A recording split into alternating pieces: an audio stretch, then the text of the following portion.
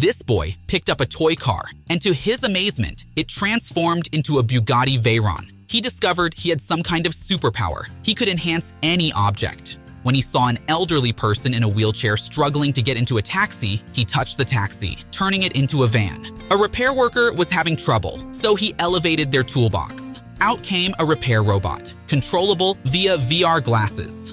When he saw people fixing bicycles, he used his phone to transmit his powers. He pulled a bicycle repair shop out of the wall, added wheels, and turned it into a mobile shop, which came right to him. For a woman having difficulty opening her car door, he used his toy car to hit her car, transforming it into a luxury vehicle with automatic doors. Upon encountering a bus emitting black exhaust, he blew a breath, turning the bus into an electric one.